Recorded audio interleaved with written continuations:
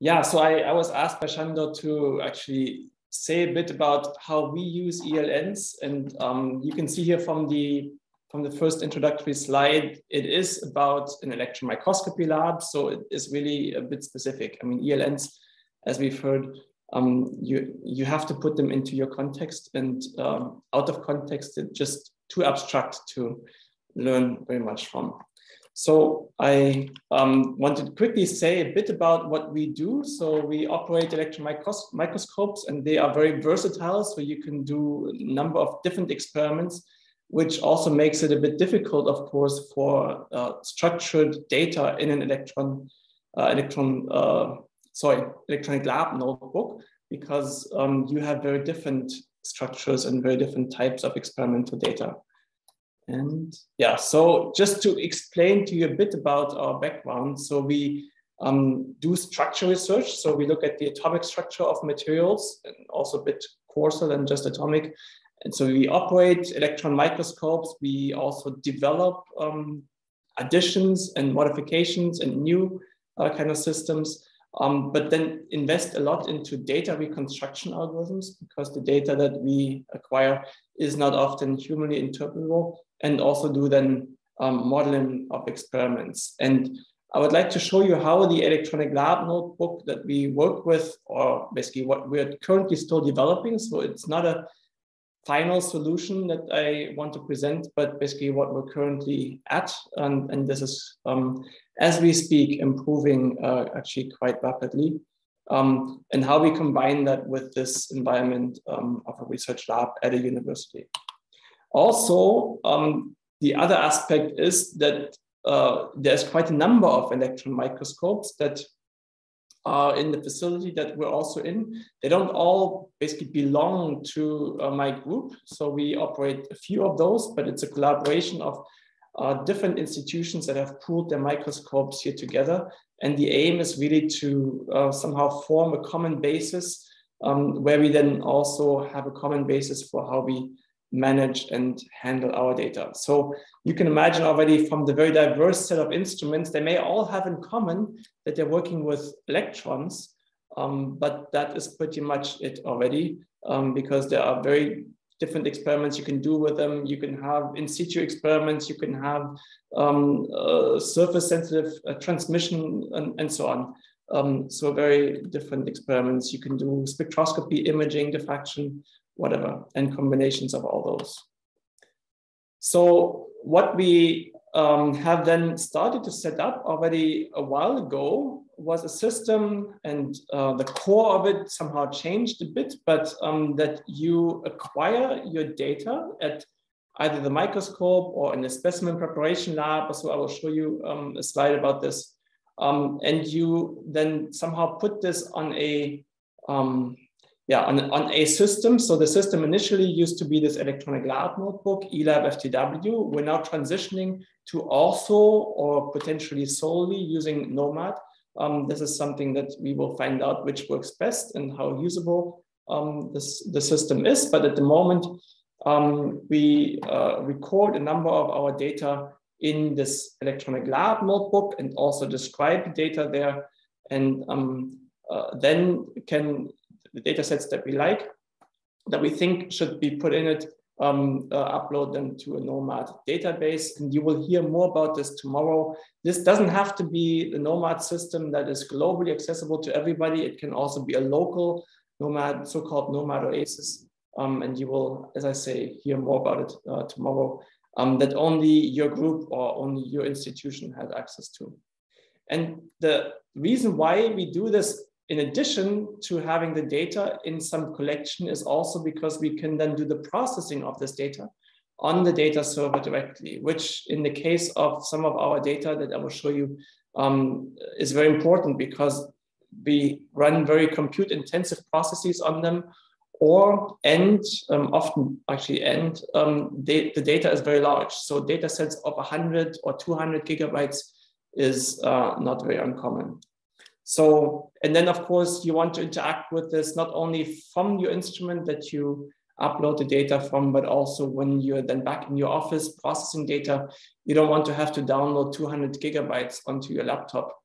you want to be able to process all this on the data. And this is another aspect of these electronic lab notebooks and server-based data management that we're very interested in, and that's very important for us at least. So here are a few benefits of doing this. For example, using these electronic lab notebooks helps us to organize and archive your own data. Instead of just having it on a hard drive in your drawer, you now really have it organized, and you're forced to somehow also provide at least a bit of description of your data. And that's what we have also started to do already and need to actually complete and finalize, is that the metadata that is available during the experiment can automatically be uploaded together with your data, so that you can, when you afterwards then try to catalog your data, you try to search for things, these data are already available for search engines within your database. Then it also enables collaborations with groups that you have external to your institution, so your collaborators. In the case of electron microscopy or other expensive equipment, you often have collaborations where people cannot afford or don't want to afford the same instrumentation, but want to collaborate with you. And so that is, for us at least, a very important aspect, but also collaboration within the group where multiple people somehow involved in an experiment or the processing of experimental data. So that is also a very important tool, where you don't give somebody a USB stick with your data, but you can just send them an email with a link to the data set, which has all the latest processing and analysis already attached to it, so that everybody is basically immediately on the same page. I found out in my group, we have quite a few master and bachelor students, so of the order of between 10 and 20. And what I've started to recently do is to actually, for every new bachelor student or master student, I create an account on this electronic lab notebook, and I then give access to only those people that are involved with this thesis. So the direct person supervising the thesis and myself, and of course the student. And actually this is quite useful, because they then have a single place where they can upload all the data that they want to present to the direct supervisor or myself. And there's also, at least with this electronic lab notebook solution, I have a way to actually define steps of what should be done next and so on. So this is actually, of course, there are other tools for this, but in the context of a laboratory where you want to use one common software platform for all your work, this actually works very nicely as well. And then I said this already, for us, it's very important to actually process and manage large data sets, which you don't want to process offline. So we actually have a compute server with really a number of high-end GPUs, which can be then used to process this data, which you wouldn't have available at a desktop or even a laptop or whatever device you're using. And you could now even do all these operations from your smartphone. So you don't need to have any strong computational power on your desk, as long as you can do it on the server. And I will show you actually how this can be done, because it actually feels the same as if you would be doing it on your desktop. And yeah, so one thing that comes with this is that we also, as I said in the beginning, we also develop methods that process data, that do reconstructions and so on, and that are constantly being developed and new versions coming available. If we would do this decentralized, so everybody does the data processing on their own computer, they would always have to update the software. New collaborators would have to install the software. Of course, we're not Microsoft, so we don't make it immediately self-installing on every potential system. So having this only on one computer and everybody accesses this computer to do the processing is actually for us a big benefit, because we only need to make sure that it works on that system and does it properly, and then it's reproducible for everybody else. That's actually another benefit. Right.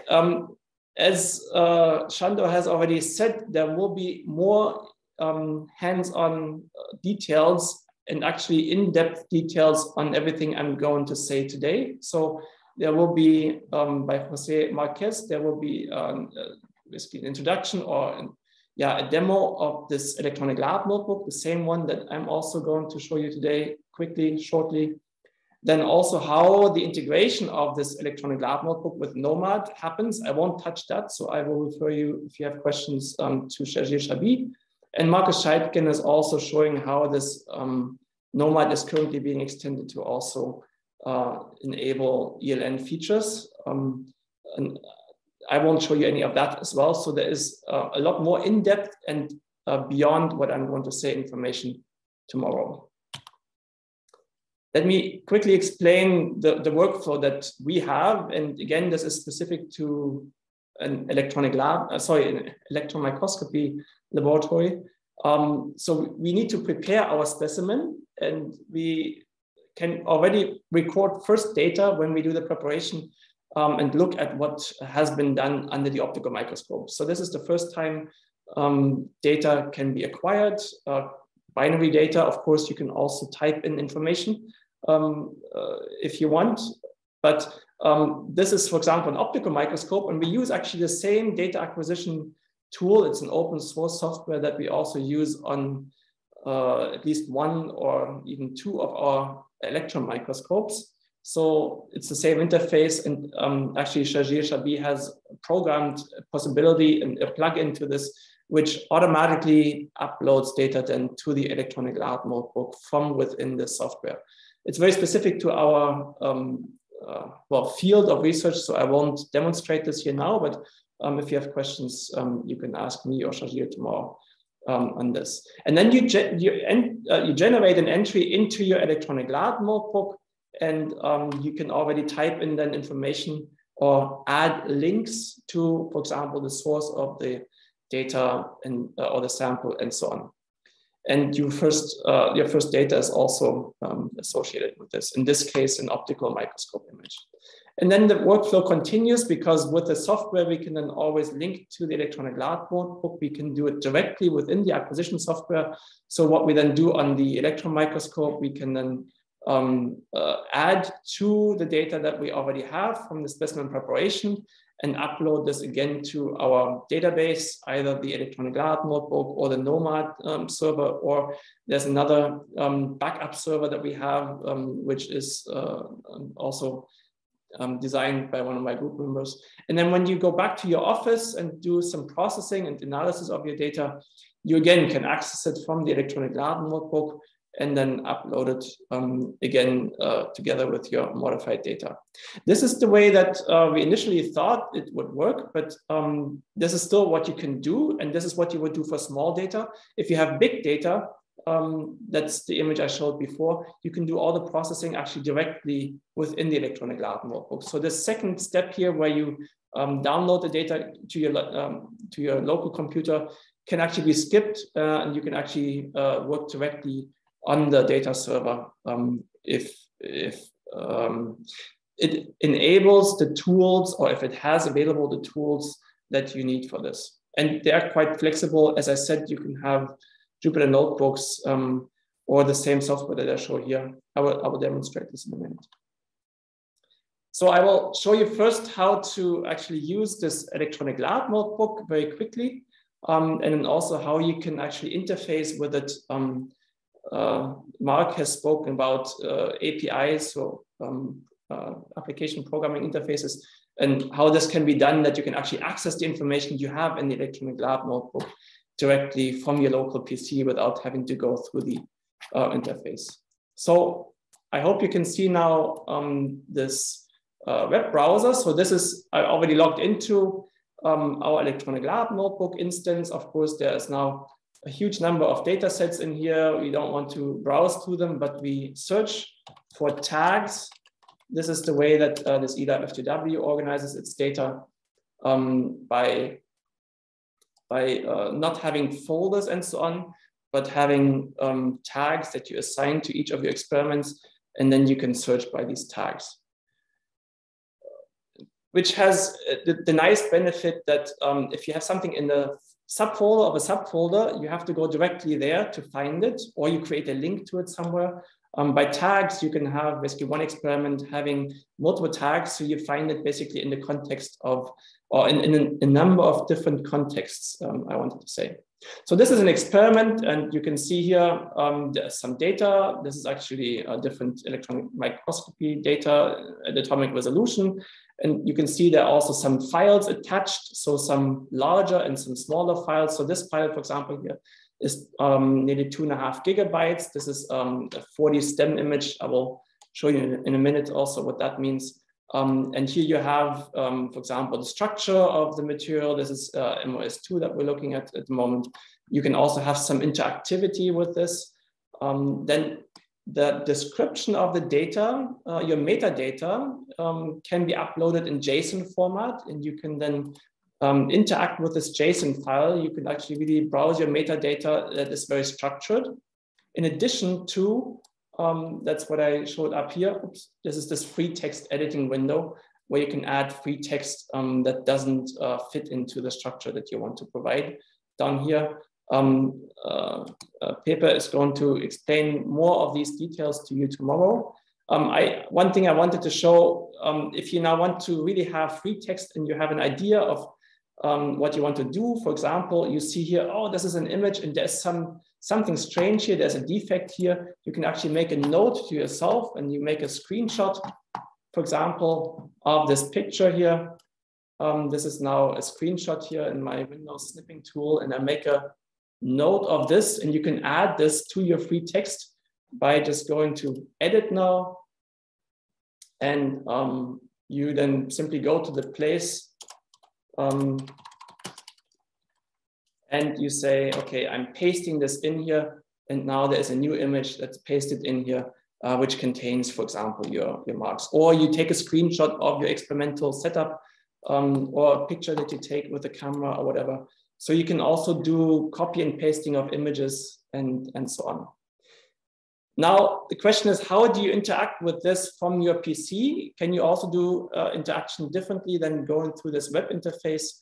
As I said already, there is an application programming interface, and that can be done basically from any Python code. In this case, it's a Jupyter Notebook.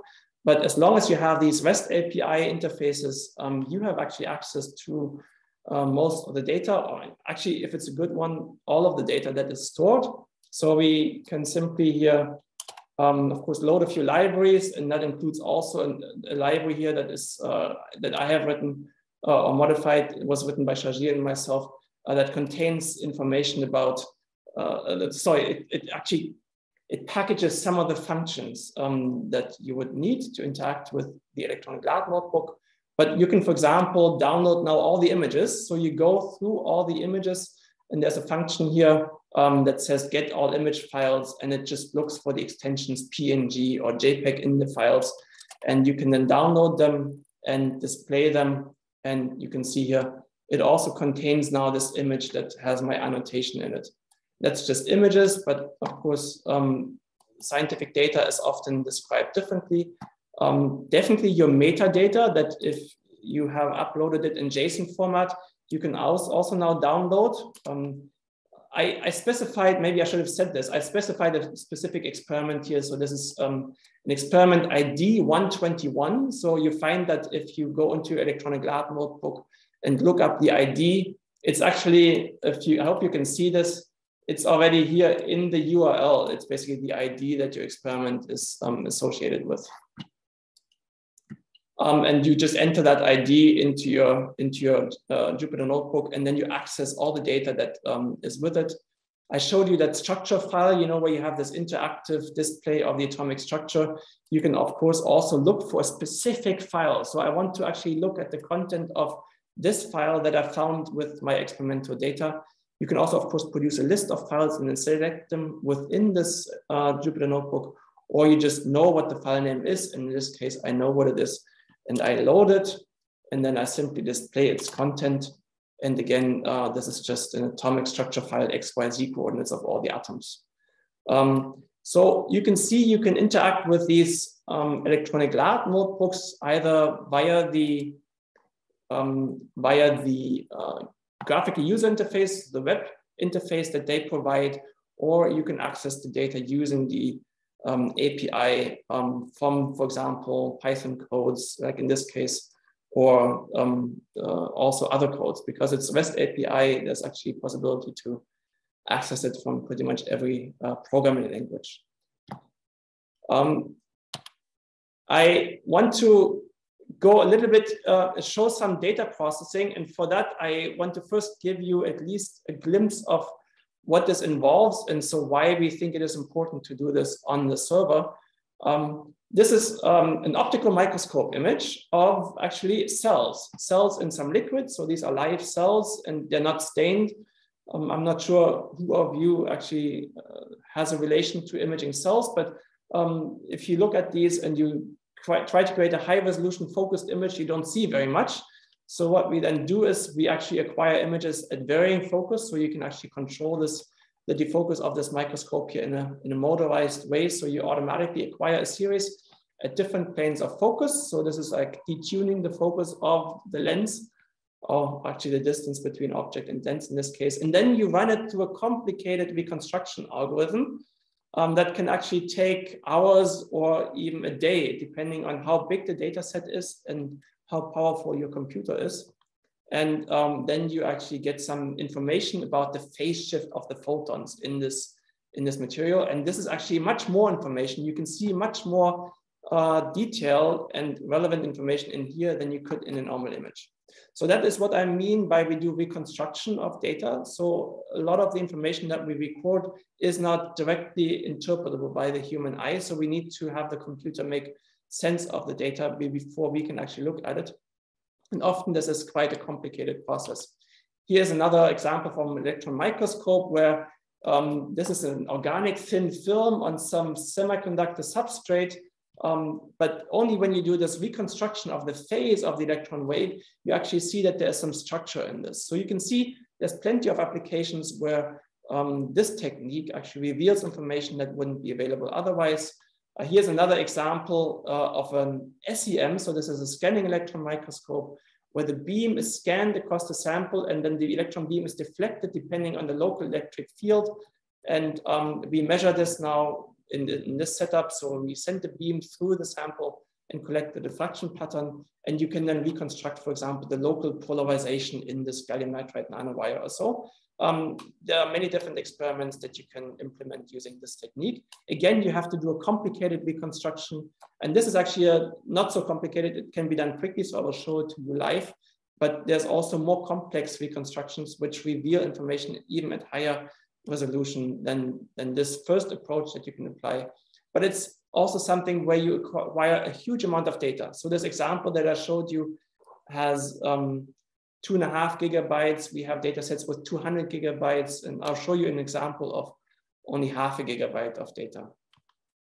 So let me go again to the web browser to show you how this can be done. So this is the NOMAD interface as it looks right now. So I already logged into, and it's the one specific page. You have different pages that you can access here. So if you log into it, you can, for example, upload data.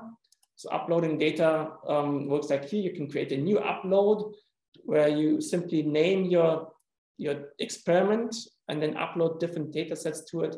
I already have 2 data sets uploaded here.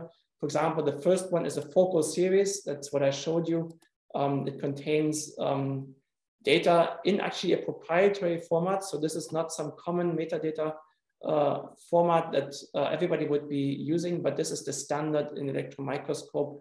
Well, not the standard, but it's a standard that is very widely distributed because the software that acquired this data is very popular. But it's proprietary, so there is no definition actually of this metadata. So some people hacked it and reverse engineered the content to be able to actually then load it. And you can now go, and that is actually, I think, a very nice feature. You can now monitor this data and actually interact with it.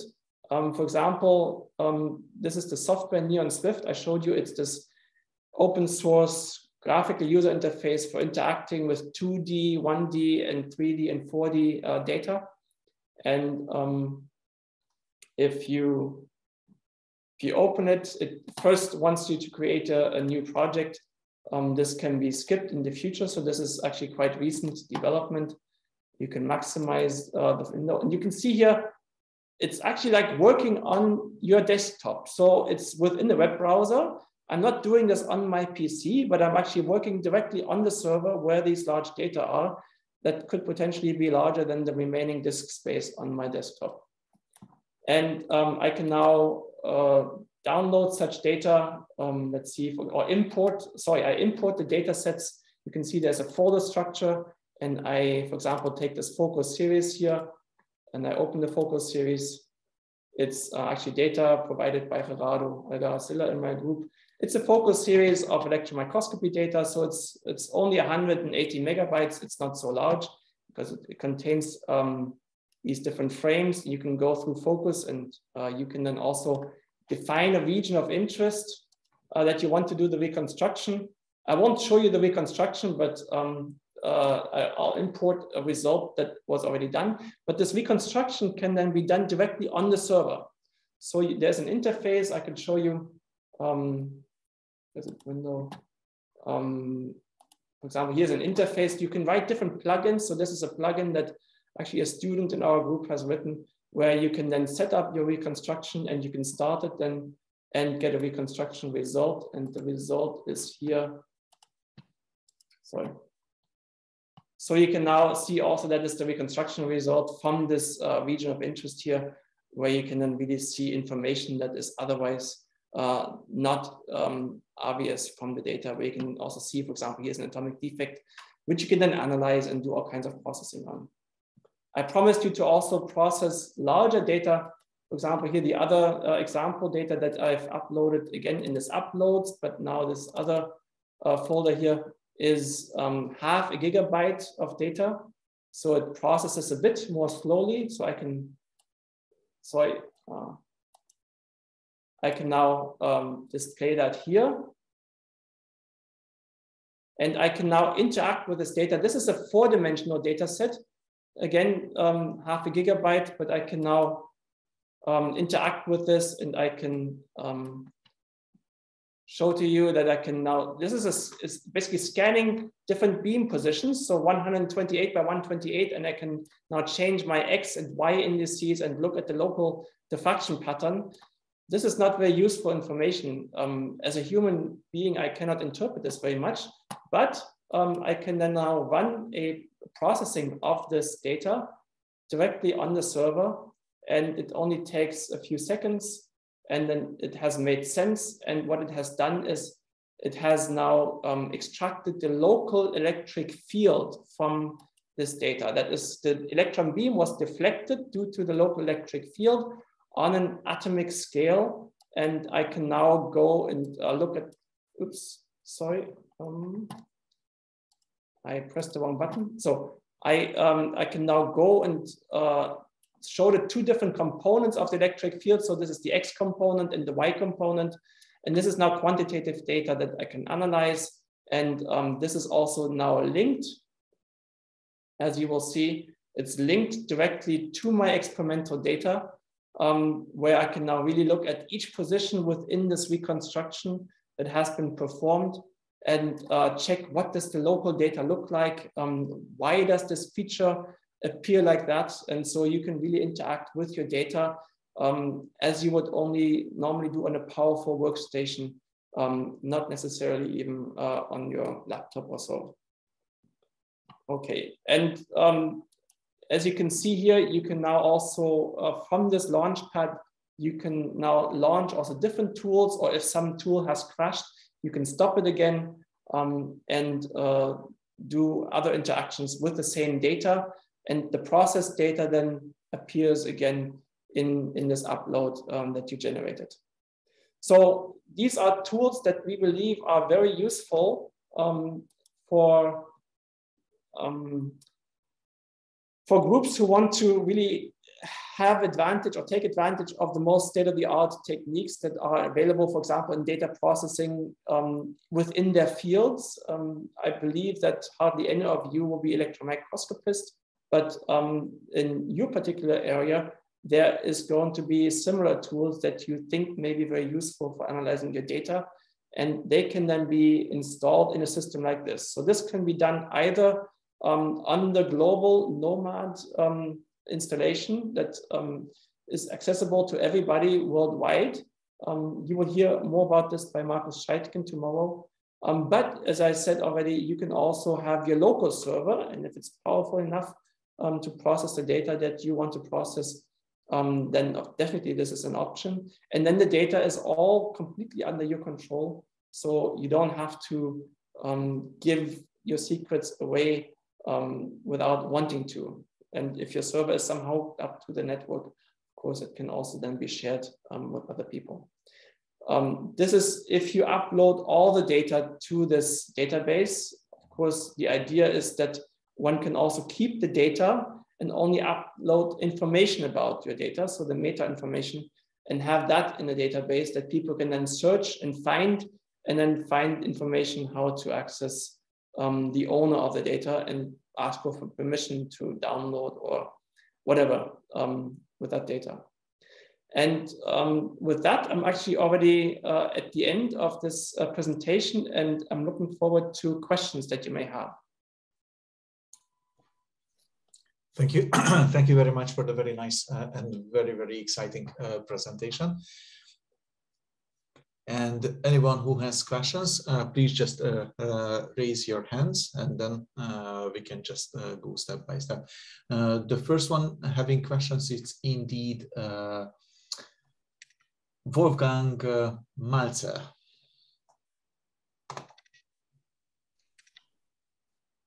Okay, yeah, thank you, Christoph, for that. Another interesting talk. The question actually is related to your last remark. So I think this is an interesting situation. This is a really specialized analysis, and you offer. And so maybe your cooperation partners already have their own laboratory notebooks where they have their synthesis related characterization information there. Do you have already an idea how people tend to use that? Leave the data distributed or prefer they to gather everything on their own server? We have just, I mean, if you're referring to this NOMAD system, I mean, this is quite fresh. Of course, NOMAD has been around for a while in the field of density functional theory. So it's the largest database in that area with more than 100 million entries.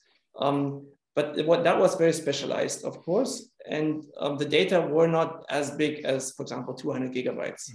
So we have just started to actually implement all these tools, and we'll see how this pans out. At the moment, storing thousands of several hundred gigabyte data sets is not possible, actually. So the idea is that if you want to do this online processing, get yourself a powerful server that does what you, that fulfills the needs that you want, and install NOMAD Oasis, basically a local installation of it, and then you can actually use all these tools. The advantage and why does FAIRmat benefit from you having such a system?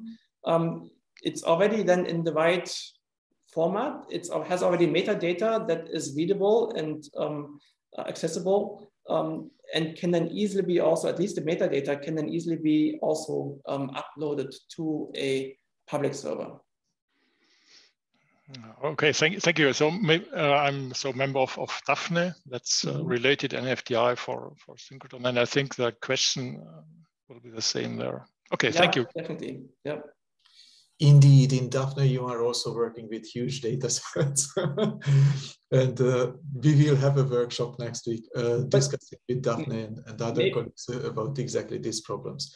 Yeah, maybe I should add to this. I mean, there's also, if you're within the NFDI, there's, of course, as you know, no money for infrastructure. So FAIRmat cannot now afford basically a supercomputer, but that will be something that hopefully can be fixed in a future step with another call. Yeah.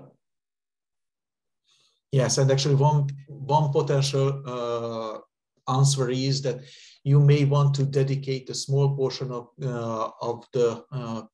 your big cluster. So then this you can make publicly available, so you don't have to move your data. But anyone who is interested in the public data, which is sitting on your server, can come and use this small portion. So then also the public can take advantage of accessing your data. Thank you. Wolfgang Meiter.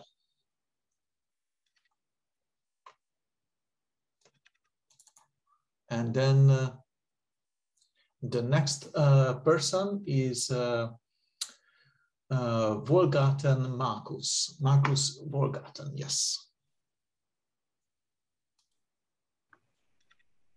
Yeah, thank you, Christoph. Very nice. I have a question. When you compare this new NOMAD possibilities, is there something similar possible with eLabFTW?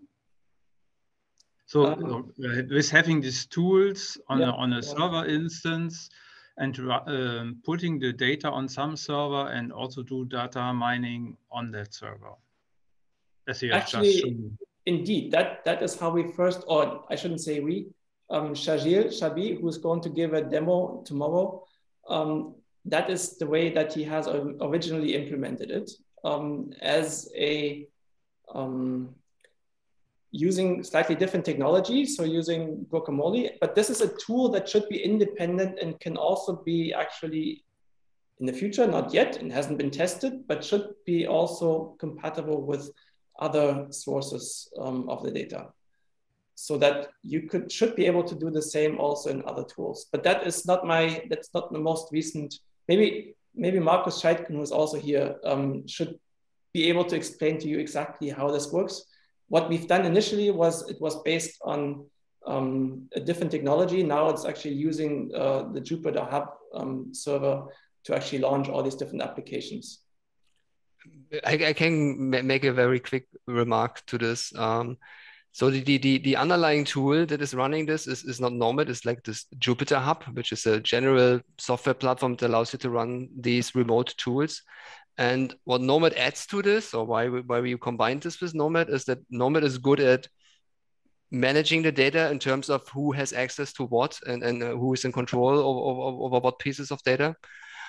So when NOMAD uses this Jupyter Hub, it basically controls for you who can access this container and what information is available in this container and what information is not available in this container.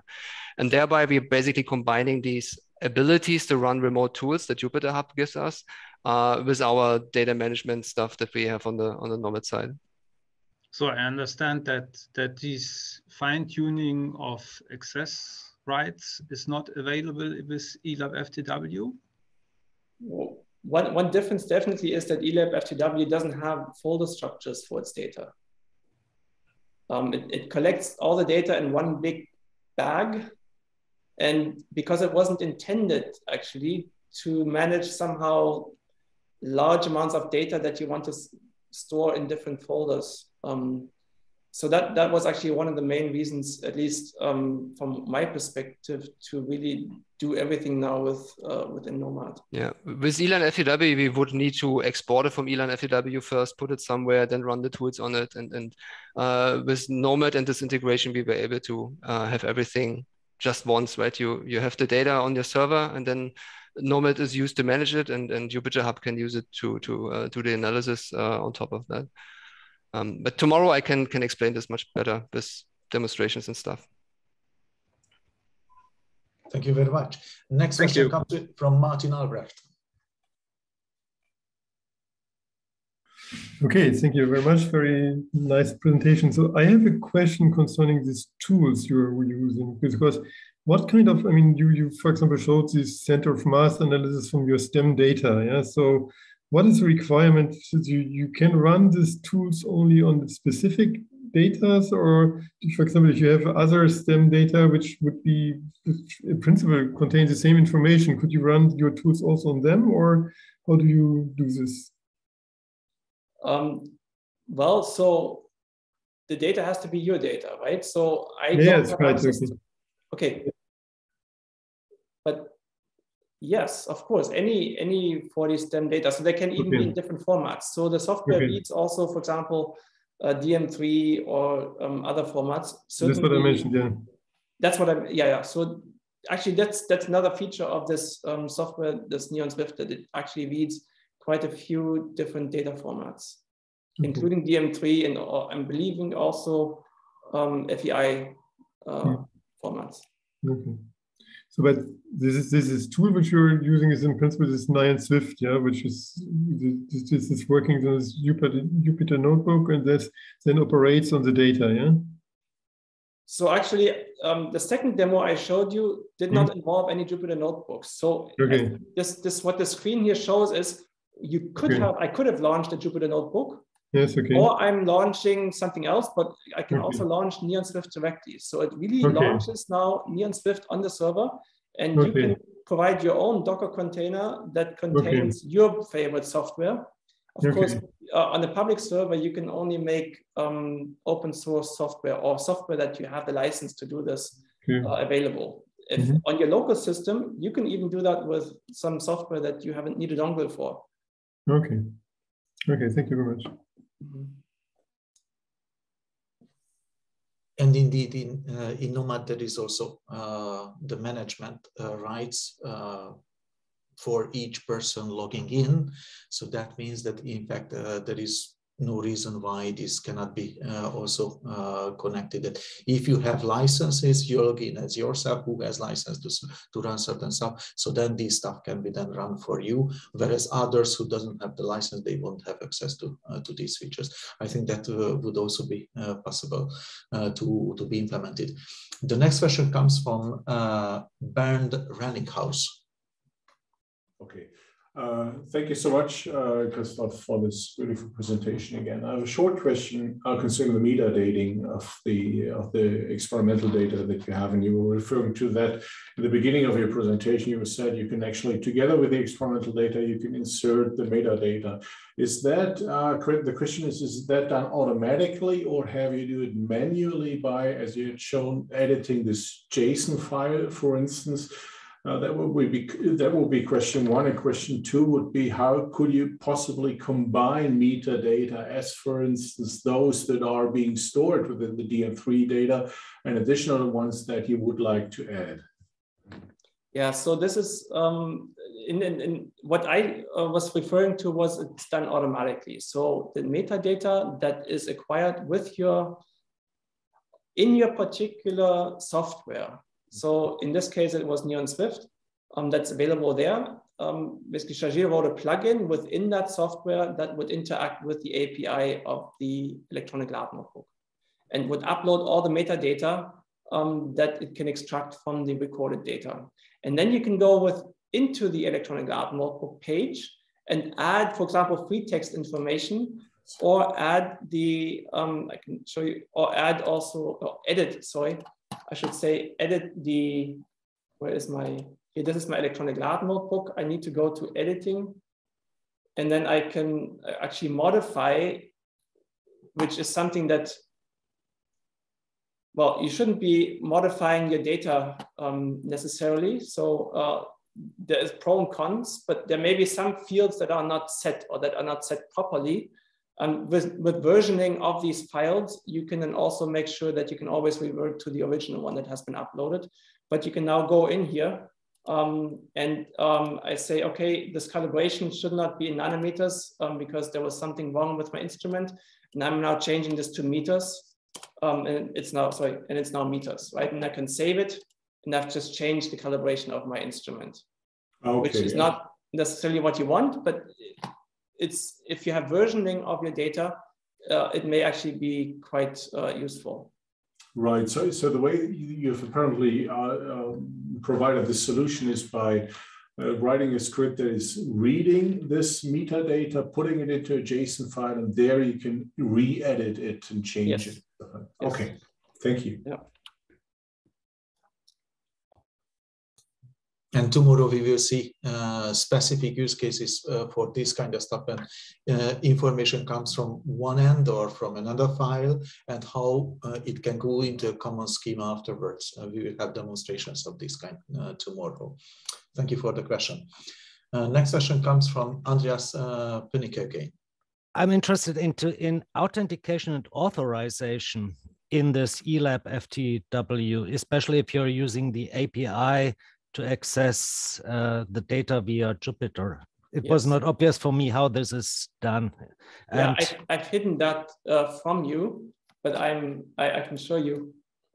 So there is, that's why I actually appended my initials to this library, because I hard-coded my specific user universal ID that is actually associated with all these different entries. Hard-coded that in this library because I'm showing this publicly. Normally, I would actually just enter this key into my Jupyter notebook and would be able to change it to anybody's key. But then you would be able to read my key and have access to all my data. Okay. Yeah, so yes, it's actually quite safe. Particularly eLabFTW actually has quite high security standards and has, you know, there's this, I forgot what the service is that checks the vulnerability of web pages, and they actually get a quite good score.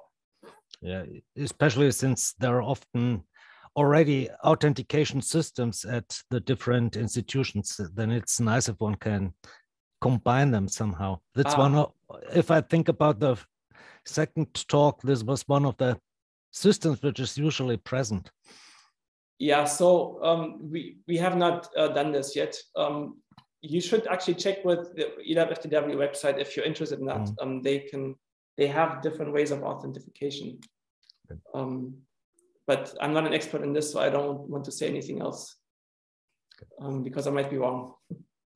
Okay, thank you very much. Yeah, you're welcome. Thank you, Andreas, for the question, and thank you, Christoph, for all the answers.